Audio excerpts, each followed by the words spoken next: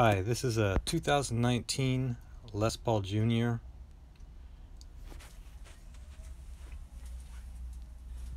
Got it all cleaned up, polished the frets, cleaned the fretboard, and now it's ready for setup. So first things first, we will sight down the neck. Looks to have a bit of relief, so I will just put on a capo and measure that. So somebody bought this guitar from me, and I'm doing this video just to show what I do during the setup so they can see it later. And got the capo on at the first fret, measuring at the 8th fret, the feeler gauge, and it's got more than 0.010 relief. So I'm gonna tighten the truss rod a tiny bit and flatten out this neck a little. Just gonna loosen truss rod a tiny, and now I'll tighten it. Gotta take it out of the camera for a second to get a hold of this thing. Maybe give it, that was about almost one full turn. Okay, capo back on, fretting at the 17th, checking at the 8th. And we've got 0.007. Looks like the relief now. Let's check 0.008. Oh no. Well, yeah, 0.007. So that's where we'll start out. Action's pretty reasonable, about 0.060, which is right about where I like to end up anyway. I like to check on the low frets first and just see if there's any buzzing going on down here.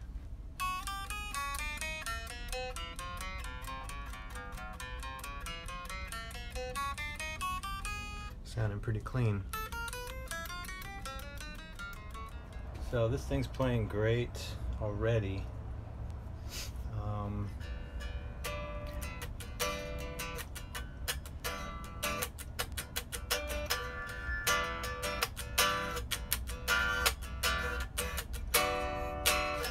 Just all over the neck, it sounds good. Checking the action. It's just about where I want it on the high strings at 060, and then it gets a little higher as you go across the neck. So I'm just gonna tweak this side down a little bit. Just a little bit is all it's gonna need.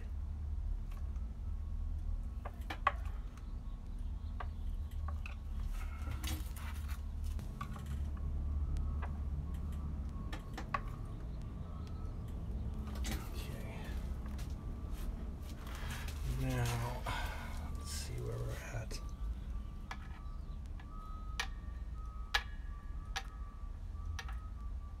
Yeah, that's just about perfect all the way across the neck. They sound pretty good.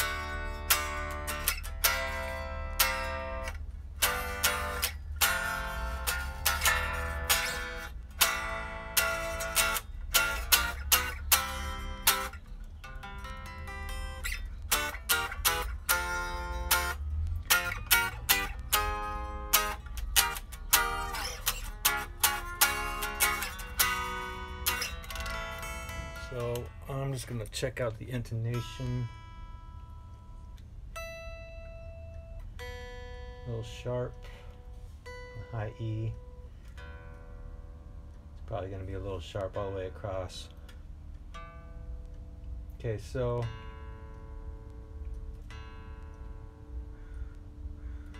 we got a wraparound bridge, but we can only control side to side like a seesaw. We're gonna have to bring the whole thing back. Probably a good little amount.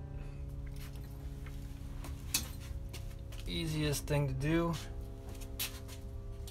loosen up all the strings, because if you try and do this with the strings tight, it's gonna be impossible to turn those little Allen screw adjustments on the bridge, and you just end up stripping them out. actually set up a few of these 2019 Les Paul Juniors recently, and they all seem to set up really well. So I wouldn't be surprised if this is the same. Even with the wraparound, I was able to get the intonation almost spot on when the others have done. See, so just bringing back this one side a little bit, tighten up the strings enough that I have to loosen this other side. Otherwise I can't even turn this one. Sometimes I just cheat it a little bit and just tune up maybe the high E and see where that's at. Because if it's still way off, then probably the others are too. And then I'll do the other side. That high E was right on, by the way. So the low E. Okay, so that's still way sharp. So it's got, that side of the bridge has got ways more to go. Too bad. Took me a couple more rounds of loosening the strings and moving it back a little bit, but the intonation really came together on this one. And I like to play some open strings combined with playing up high, because I know some of these intervals and I can tell usually if something's a little out of intonation.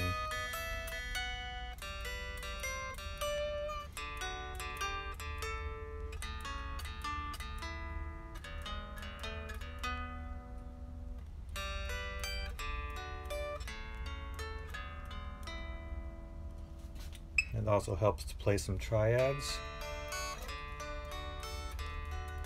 Going up the neck, where I've got an open string and then the triad underneath it.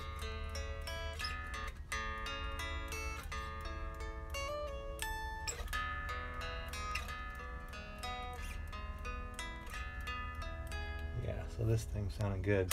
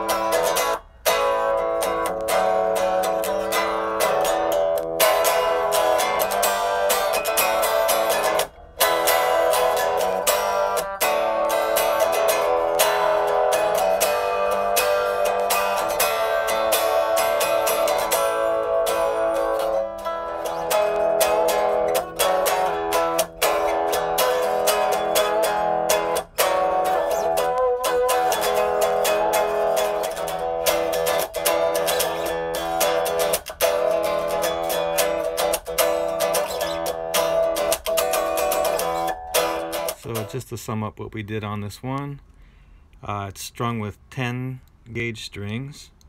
Check the electronics, check the neck relief, change the strings, polish the frets, set string height, set intonation. There's no pickup height adjustment with that P90. Polish the guitar, down-tuned it to ship. String height is set at 0.060 at the 12th. The neck relief at the 8th is 0.007. If you got anything out of this video, please consider giving it a like or commenting down below. Thank you.